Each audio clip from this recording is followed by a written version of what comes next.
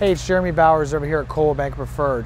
What does this alleyway in our business have to do with the real estate world? And it's simple. Our center of influence, people that we know, they know our name, they trust us. We don't spend enough time in front of them.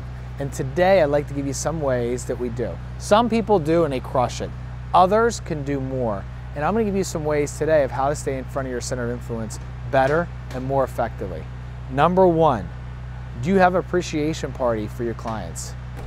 So this month, December, is annoying in the sense that there's so many parties. It's fun, but it's too much. January, you're just kind of hibernating. February, I'm from Punxsutawney, Groundhog's Day. It's the easiest month ever to get people together because they're tired of being in the indoors all winter and they're cold, they're bored, and they want to get out. So in February, I highly recommend having an appreciation party. Get everybody you know, and I'm going to give you some ideas together what you should be doing to just get people together, connect people, and what you're going to see is another way to stay in front of your people. If the person doesn't come, it still is a benefit. What we're doing is we're narrowing the gap. Instead of mass marketing to everybody, which a lot of us like to do, we narrow the gap and we focus on certain people, focus your money on that, get really good at one thing, you hear me say it a lot of times, and then branch out. So appreciation party, what's some ideas? Why can't you take someone to the movies and rent out a movie theater? A play in the city is awesome. A happy hour, which many people have done.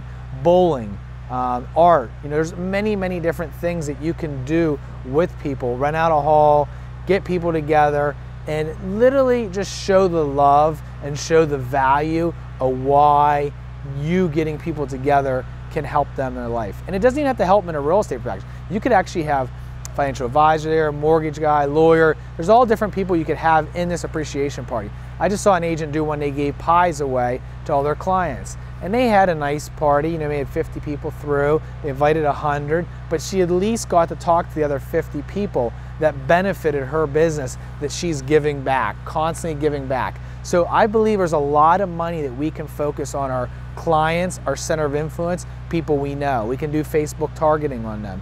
We can do the appreciation parties. We can make a simple phone call to them. We can send them free information in the mail. There's many newsletters. Remember guys, most people are getting bombarded by emails.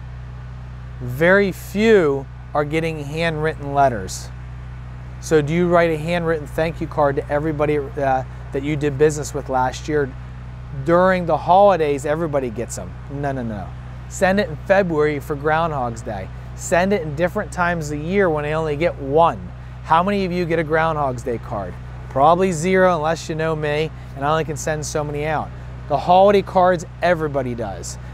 Have the appreciation parties in February, have them in September, have them when other people are not doing them so you get more attraction, more attention. If you want more details on how to stay in front of your clients more effectively, I have many more ways to share with you.